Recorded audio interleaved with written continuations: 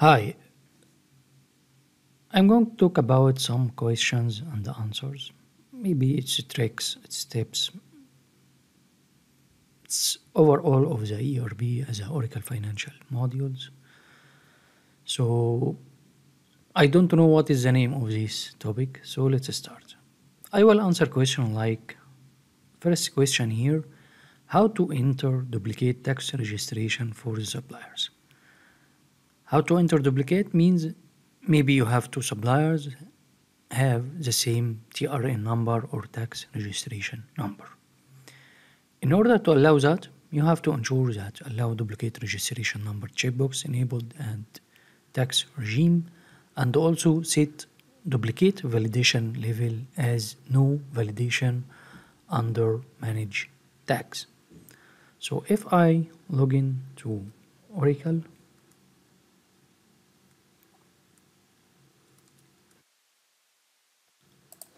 just navigate to the setup and maintenance.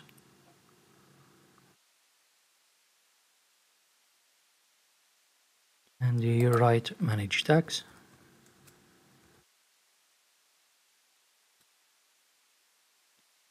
For here manage tax, you can select again manage tax, select your country,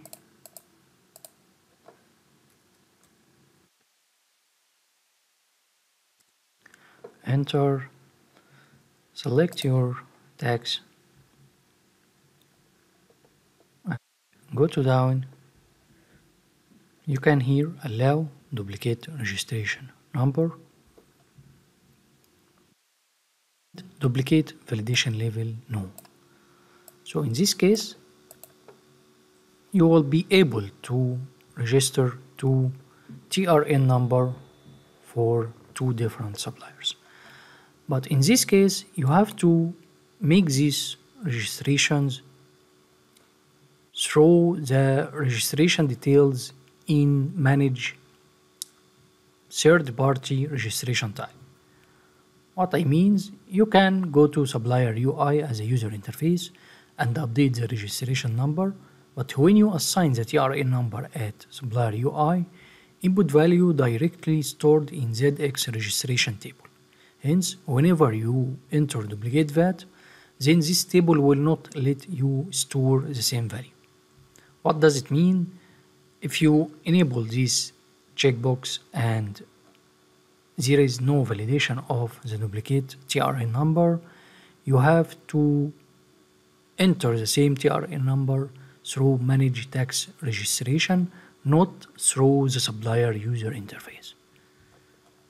Again, from here, you can navigate to the manage tax registration from the setup and maintenance. This one, search for the third party profile. You can enable here third party tax profile. You can enter the party name. You can plus advanced for example A. Any one of these. Search. Here. This is the party name. Tax registrations. You can enter the tax registration as a party name, tax registration code, and tax type and status and registered. Is it reason or not?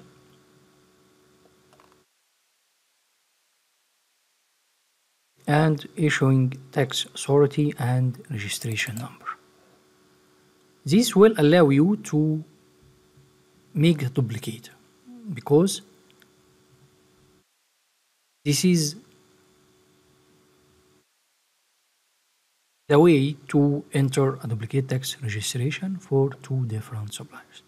But if you navigate from procurement, from here, if I navigate to the procurement and enter, navigate to the suppliers,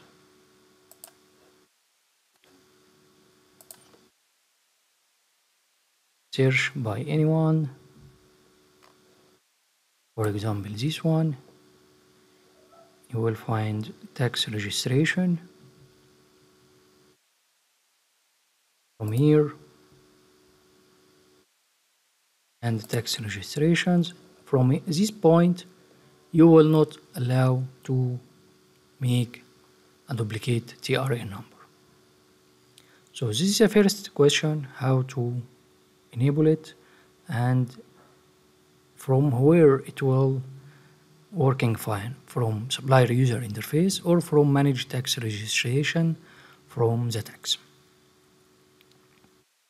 Second question here is masking of bank account details like bank account number. How you make the masking, or for example display last digit, display all digits, mask all digits, all of these, just again from setup and maintenance.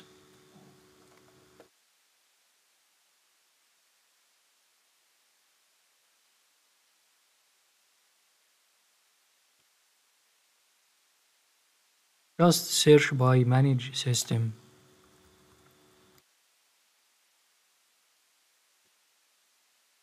security options.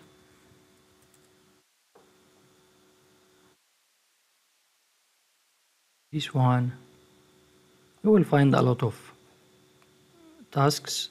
You will find here bank account number as a masking. If you're editing the masking, it will give you which option you are going to apply. Are you going to apply display all digits, display first digit, display last digit, mask all digit? This is the list of the option here. You can select whatever you want. But the third question here, how to allow zero payment and allow prepayment date. Allow zero payment in case of you are going to close two invoices, one as a standard, one as a credit memo. The net of these two transactions is zero, so you can make payment as a zero to close these two invoices. For the supplier agent, for the report purposes, so just navigate to the manage bank account. I will cancel, done, manage bank account.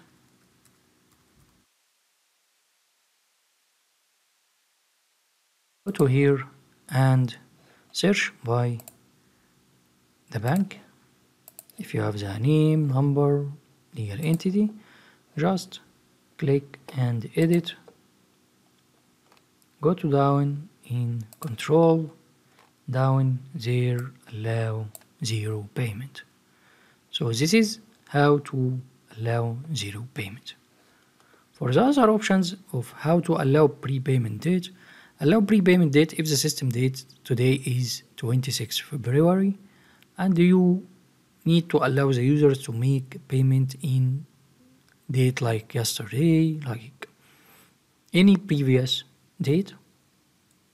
Just again go to setup and maintenance, done, and manage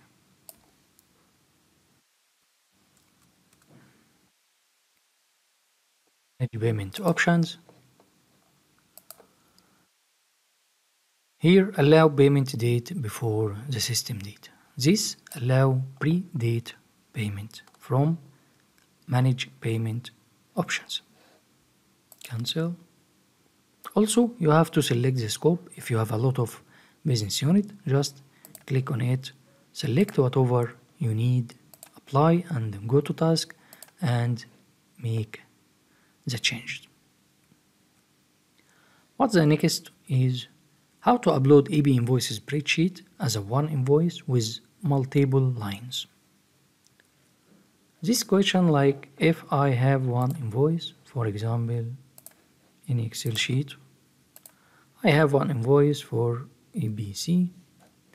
This invoice has one header as invoice number, date, amount, description, then go to lines 1, 2, like this.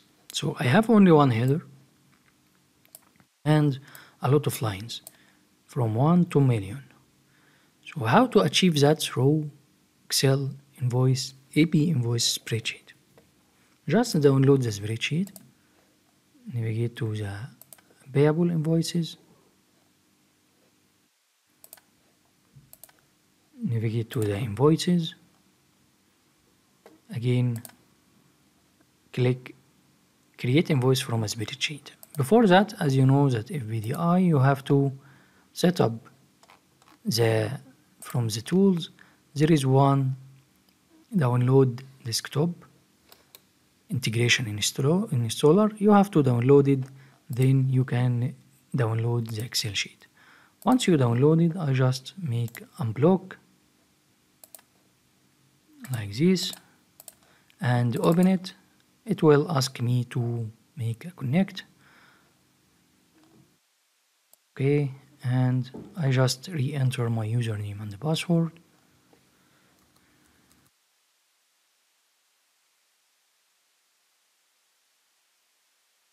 After that, this is up to you to unhide all of the columns or continue on the default column. Just click here, right click and unhide. You will find here a lot of data. So in this case, if I have one invoice, just enter the business unit, invoice number, what is the invoice currency, what is the invoice amount, invoice date, month, day, year, sorry, this, what is the supplier, select the supplier, etc. and go. You will find the lines. The lines is, as I told you, 1, 2 until 100. This is up to you, and continue the line line information like amount, unit price, description, distribution combination, tax, what is the tax classification code, and if you have any more additional information like descriptive flex field, you will find it. For example, I have supplier, I don't know I have it here or in productions, but in production I have a lot of descriptive flex field. So once you fill, or the business users fill these 80 or 100 or 300 lines, this one until 46, so I can come back to here and make all of this as a 1 till the end of the lines. That means that I am tell the system that I have only one invoice with one data, and for this invoice I have until the header, it's خلاص, this is gray, is until the header. After the lines I have, for example, here 46. So through these options I just tell the system that I have one invoice with 46 lines. Again, if you have another one, you can make it 2 or 47 and continue, and also 222 if you have a different lines. But if you have a lot of invoices as a one line, خلاص, no need to do this practice. After you finish, again create and submit and check your invoice. This is how to enter one invoice with multiple lines through AB spreadsheet. What's the next one? How to restrict access to all the bank accounts of cash management module or cash manager rule. You can secure the bank account so that it can only be used by certain users and rules. The default value for secure bank account by users and rules is no. For payables and receivables, you must have the proper business unit assigned to access a bank account even if the secure bank account by users and rules is no. If the secure bank account by users and rule is set to yes, you must be named or carry a role assigned to the bank account to use it. There is one security tab on the bank account. This security tab may be by user or rules and by business unit. For the business unit, security only for AB and AR users. Users need to use the business unit access tab on the setup. You can also create a custom rule and assign this custom rule to users. Let's navigate to the Oracle. I can go to setup and maintenance, manage bank account.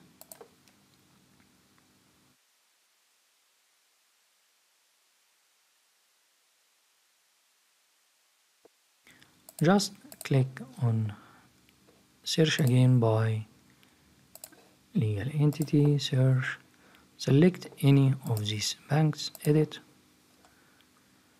Here you will find the security and business unit access. As I told you, for business unit, this security for AB and AR users. So users need to use the business unit access tab on this setup. So here I assigned one only business unit, AP AR users. Another security here by either user and rules. User and rules. You can add whatever you want, either your user or rule, and assign it to here. So you have two options for the users. If you have 100 users, you can come here and select add and add the users, enter the name, search and sign. But in case of here I have 1000 users, 2000 users, shall I assign one by one here? It's too difficult and hard for me. So what is the other case? Just create a custom rule. For example, here this is for AM, so I will create AM banks. For example, here bank account access as a rule through tools and security console, and create a custom rule. Once you create a custom rule, come here and assign this rule to here. After you secure by bank account by user and rules, checkbox this, assign the rule here. Once you assign the rule here, in this case, you can go to these rules and assign the 1000 users to this rule one time. So instead of to add the 1000 employee or users here one by one, no, go to security and security console, go to rules, define a new rules, any rules, AM banks, USA banks, India banks, whatever you want, and come here and assign this rule through security. Whatever the users you want to give him access to this bank, just assign this rule. For the business unit, just for AR and AB business unit users. So this is the security by bank. Also, this access may be reflected during make a bank transfer.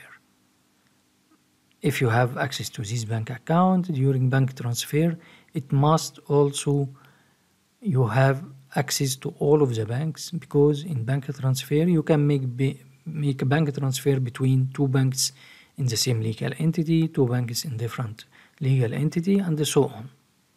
So this is how to secure bank account. What's the next one? How to default or enter invoicing business units. This is options to increase operational productivity with time-saving tips and best practice to create payable invoice. In the payable invoice, you have two options, matched invoice and unmatched invoices. For matched invoices, business units default from purchase order. The invoice header identifying purchase order is a useful attribute and helps in defaulting the business unit, supplier side, and other invoice attributes. But business units for unmatched invoices are automatically determined based on default business unit profile option.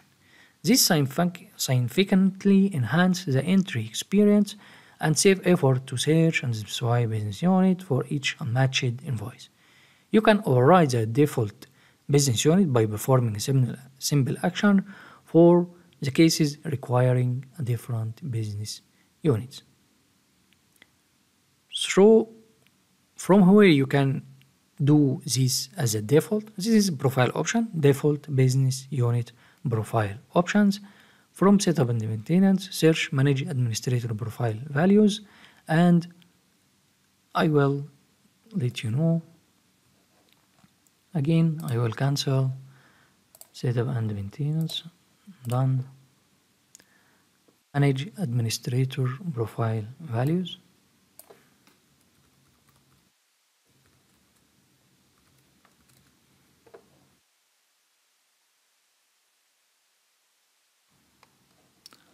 I can go to global search here, manage administrator profile values. Again, you can here search by category or search by the name. I can include here default org ID.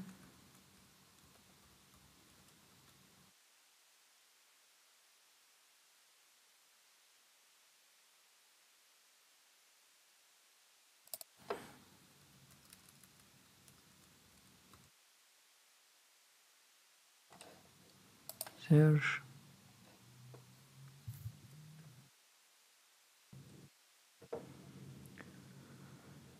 This is case sensitive, so you have to make default org ID. Again, search default.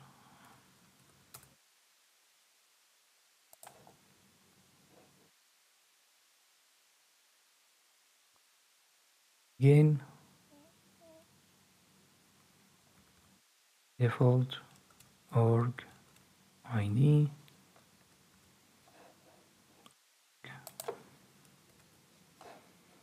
Search. It is here. This is a profile option as a default org ID. The display name is profile default business unit. You can come here, select the profile level like user only. And what is the username? Select the username from list of values and assign the business unit to the users. So the default org ID from manage administrative profile values, you can assign the business unit as a default to the users. Another option here from the tasks of your username, go to set preferences, or you will find just cancel, done, and I will again select preferences. There is one GL ledger preferences. You can assign business unit, you can assign data access set, you can also make one ledger for accounting dashboard. This is another option. You can also make a default journal categories, adjustment, AB accounting, manual, spreadsheet, blah blah blah. So this is how to assign the default business unit. What is the next? Is it possible to delete bank statement lines from imported bank statement? User cannot delete bank statement lines from imported bank statement. It is mandatory to delete entire imported bank statement and re-import the corrected bank file. If delete button is grayed out, the bank statements are imported using bank statement file contain opening balance, closing balance, and the statement lines. The control balance and the totals are checked to maintain the sensitivity of the file. If the statement lines are deleted, then the receipt payment totals will mismatch, causing audit issue. So the statement lines are not allowed to be deleted. Is it possible to delete or archive a bank statement within Fusion Cash Management? The standard functionality within Fusion Cash Management for deleting bank statement is allow deletion of statement which doesn't contain any reconciled lines. For example, if you import a statement without any statement lines or statement contains statement lines but which have not been reconciled, then it's possible to delete these type of statements. If the bank statement has been reconciled, you have to unreconcile the lines, then delete. Regarding the archiving, Fusion Cache Management doesn't contain an archiving program. User can expect it to use the database archive functionality to archive bank statements. How to set up intercompany balancing rule for bank account transfers? This is through intercompany balancing rules. You will define rules between two different legal entities, from legal entity X to legal entity Y, and put the payable account, receivable accounts, and choose the categories as a fund transfer and the cash management.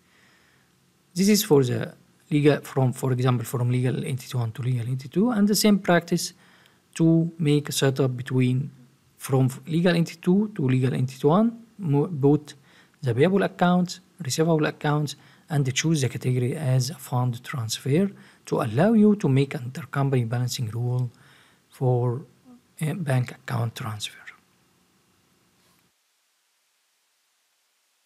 Before go to the next question, I just need to tell you something else.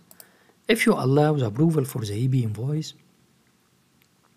how to check the AP invoice status? If the user asks you this is not sent to the next approval, this is not approved, this is my supervisor or manager cannot see this invoice, just go to these three tasks, go to tools, there is one transaction console. Through this transaction console, you can check the status of the BR, PO, AP invoices status of approval. Just click on it. And here you will find all of the status, what is completed, you will find all of the completed, either requisition, either whatever, what is draft, what is failed, we have status field, you can check the error here, is it possible or not, or just click on name, or again refresh the wheel. If I click here, you will find the issue descriptions, cancel, and you have whatever is in progress, whatever is sent successfully and awaiting some actions from the approval, what is stuck, what is submitted.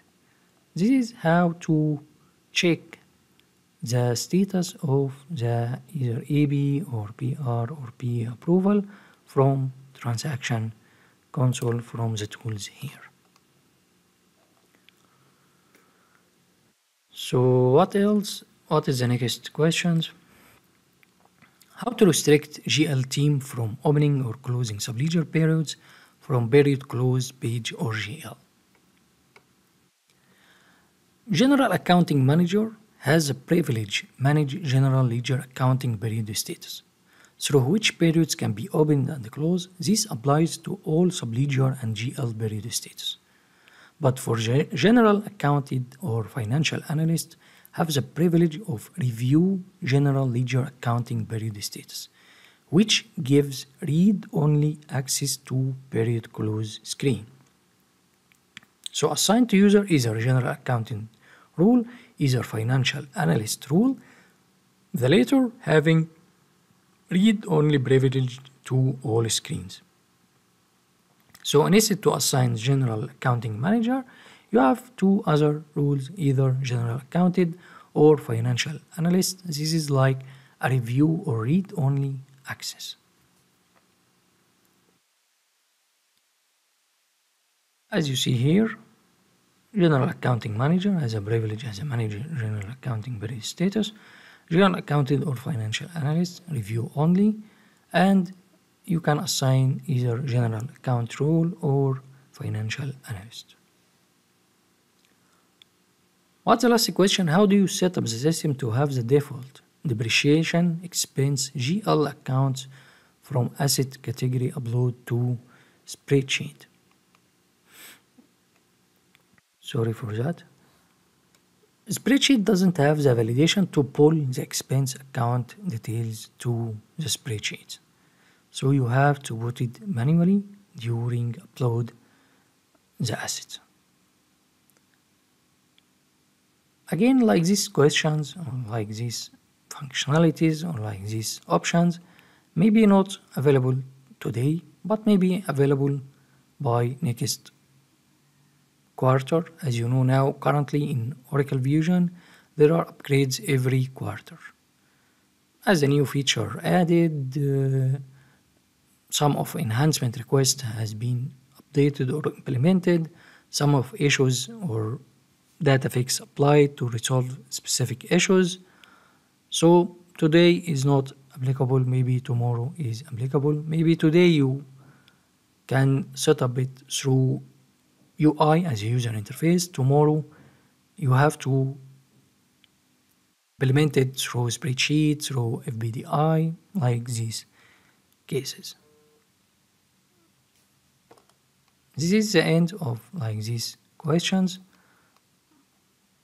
Thanks for watching.